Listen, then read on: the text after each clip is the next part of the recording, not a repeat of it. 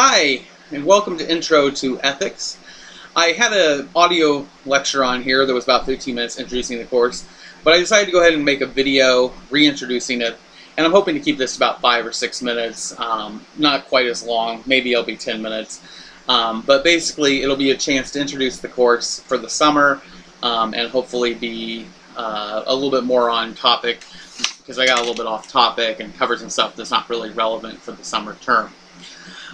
As far as it goes, as you go through the semester, each course, it's a modular format, which means that each unit is sort of broken into a module. There are actually 2 modules per week. They're just sort of, you know, they were designed to be weeks within the course, and because it's a summer session, there are 2 weeks for every week, and so you're kind of doing 2 deadlines per week.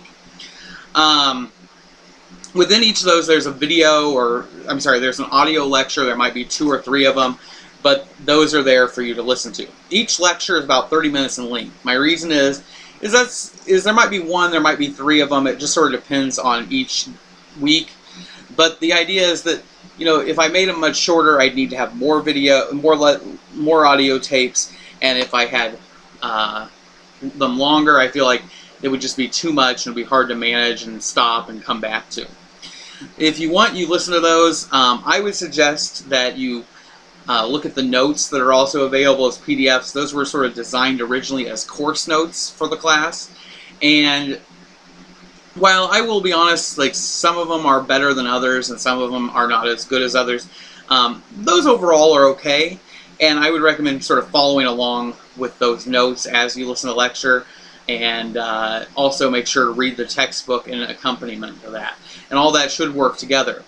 The quizzes each week are mainly over the book, but the exam, the midterm, and the final will be largely over the lecture and the notes that I have created.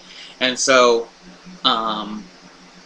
you know, that's partially designed, you know, sort of to look at 2 different parts. Each of them support each other, but they kind of focus a little bit different. The midterm and the final focus a little bit more on these audio tapes. So, I told you a little bit about, you know, how to study and what's on those. I ask always that if you find any errors, either grammatically, scoring-wise, etc., email me. I will take a look. I do make mistakes, and sometimes, especially as we move from semester to semester, I will forget to change some wording, and so I would ask that you let me know if that happens. One of the questions I always get in an online class is people will ask me, what's the key to success? I've never taken an online class. What do I do to succeed? Well, the thing I always tell everybody are probably a couple things, maybe 3 things, is don't be afraid to contact me. I am here. I try to respond to all my email within 24 hours. If I do not respond within 48 hours, which happens sometimes, I do ask that you simply, if I have not responded to you within 48 hours, I ask you email me again and just say, hey, I never got a response, and I will try to catch back up with you. I may have read the email and just forgot to respond, or thought I responded and didn't, and so I usually read emails sometimes and I'll look, and if I can answer it quickly, I'll answer right then, and if I feel like I need to think about it, I will put it off. And so sometimes I do that and then I forget to go back. So if you don't get a response from me within 48 hours, send me another email. If you see any errors, don't be afraid to let me know, or if you have any questions, don't be afraid to let me know.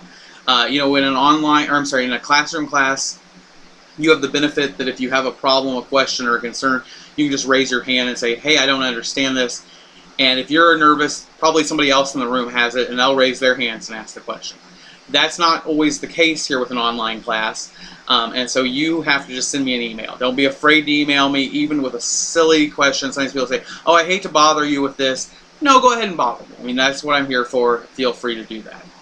The final step, or the final piece of advice I always give, is set some time aside. Most of us are very busy. I personally have 2 children. They're 2 and 1, very young and very time-consuming. And if I don't put time where I can sit down and work on this course and my other courses, I just don't get it done. It's easy for me to kind of push it aside and then be rushing. That doesn't make for a very good success in this class for you or me, and so I would recommend, you know, sort of make sure to set aside a couple hours each day, or 2 or 3 hours every other day to work on this course. Those are basically my steps to success. If you have any questions, don't be afraid to ask. I always like to give this final closing lecture, and basically it's a little bit different for an online class, but I always like to comment on the fact that you know, you are paying to take a 3 credit hour class here at Parkland. You are paying approximately $300, $330, depending upon, I don't know exactly what tuition and fees are right now, but it would be well over $300, which means for a an 8-week class, that means you are paying around $35, $40 per, probably about $40 per week to take this course. That's about $8 a day, $5 a day, somewhere in that ballpark, $5 to $8 a day, depending upon if you take a weekend. So I always sort of say, you know, you are paying quite a bit, and you should take it seriously. You know, try to think about the fact that, you know, you're putting aside that kind of money each day. It may not seem like a lot, maybe it is. But the other thing I always say is, you know, that not only are you paying that money, but the people of Parkland College, Community College District, are also paying the people of the state of Illinois. That if you went to U of I, or some of you do, and you would be paying $400, $500, $1,000 a credit hour. I believe they actually are closer to $800 a credit hour right now. And the reason why we charge less is largely because it is subsidized by the state and government. And you just have to think that for every dollar you pay, you may be paying $5 or $10 a day to be in this course, but the people of Parkland are paying $40 or $50 on your behalf for you to be in this course. So I always say, you know, take seriously what you're doing. You know, take time, be concerned, and you know, do a good job, because in the end, you know, you owe it not only to yourself, you're spending the money, but you're also doing something and people are helping you, and I just ask that you take it seriously. If you have any questions, don't be afraid to contact me. As always, that is the key. Contact me, contact me, contact me if you have any questions. Thanks.